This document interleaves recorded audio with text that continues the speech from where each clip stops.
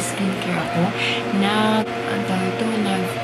Naglamos na ako. Gamit ko yung pants na facial wash anti-acne kasi meron ako ngayong pimple na isa. And, gagamitin ko ito pants acne clear. Ito yung gamit ko ngayon guys kasi meron akong acne. And, by the way guys, yung ano ko pala pag-giveaway guys, inaano ko pa yung hinihintay pa akong makeup. Kaya hindi natuloy yung pag-giveaway ko ng December kasi hindi din dumating yung makeup na order ko. Iba din yung pag-giveaway ko. Kaya, yan.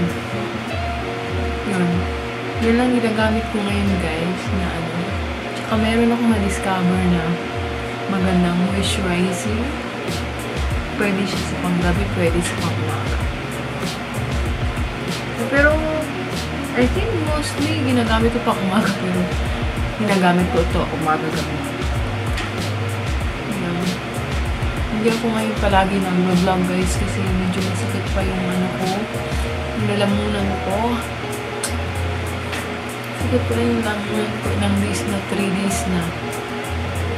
Yan.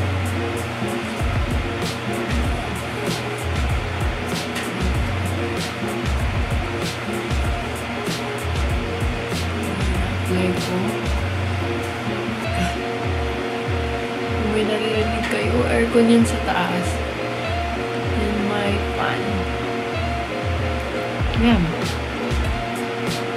Yan. Hindi pa nawawala yung peklat yan ng pa. Information. And then, ay, ito pala. Bago ko pala itong ginagamit na Garnier na makeup.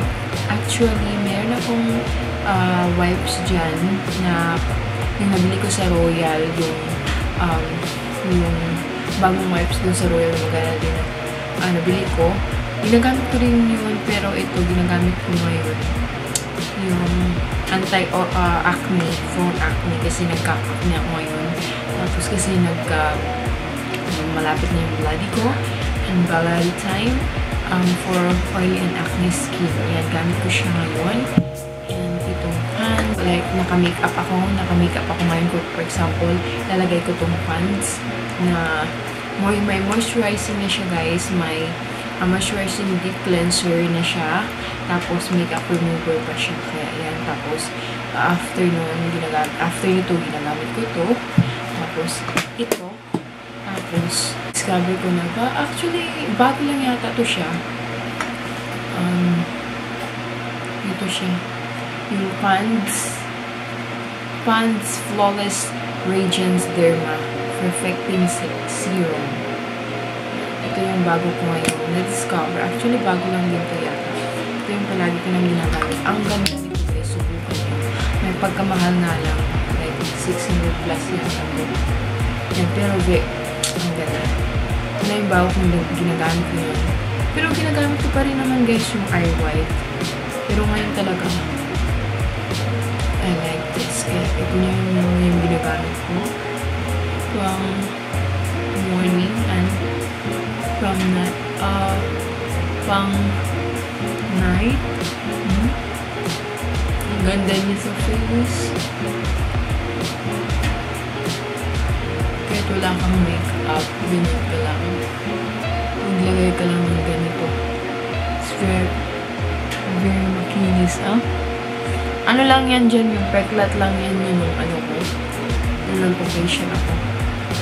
This month yan, papa-facial naman. Yan. Yan, diba guys? Ang ganda nyo, ng moisturizing. And by the way pala guys, may papakita ako. Kasi, pumunta kami sa SNR, hindi ako nag-haul, diba guys?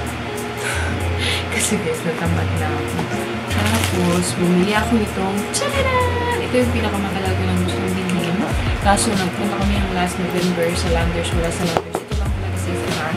Kaya, pumunta kami sa SNR nung after Christmas. Ito yung favorite ko talaga na Neutrogena na wipes. Removes 99.3% of stubborn makeup, even waterproof mascara. Ito talaga. As in, maganda ko siya. $25 ko siya ito nabili, 5 pieces. Kasi sa Royal, guys, $11 each lang mahal. Kaya ito, nakatipid na ako dito. Hindi man na siya $25 lang doon. Mga $20, dalawa lang mabili sa Royal. Kaya hindi ako bumili. Kung binili ko yung like 8 pieces na wipes removal. Andyan pa yung tatlo. Nagbigay ka sa akin, Grace. Kay ate. Ang ganyan na deal. Pero ito talaga guys, favorite ko talaga ito siya as in. Lahat ng makeup talaga natataklan. Okay, ayan. And dahil hindi pa dumadating yung bago kong lip balm, meron akong in-order sa Sephora na bagong lip balm. Actually, yung dapat kong mabili na favorite kong lip balm na maganda talaga siya guys. Wala. Nung nagpunta ako sa last time sa Makati, wala. Hindi ko siya nabili. Kaya yung gamit kong lip balm, yung isa kasi pinaglaruan ng mga ito. Yung pambata. Binigyan ko din ito yung mga friend ko. Nabili ko lang. Pero maganda naman ko siya guys. Pambata siya na nerds. Yung may flavor siya. Grape. Tapos yung flavor siya. Yan. Yan lang muna yung lip balm ko. Nilalagay ako after. Nilalagay ako ng lip balm.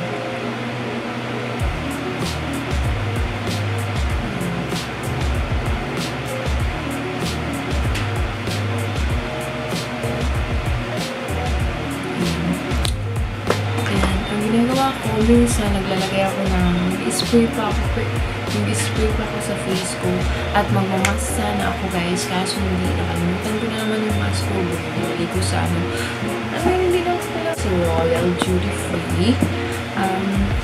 Nabili ko ito siya.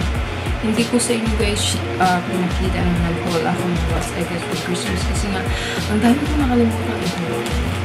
Ayan siya, meron siyang blush, bronzer, my favorite, highlighter, shadow, contour, tapos mayroon na siyang blush, siyang lip primer. Ang ganda-ganda guys, from Ulta.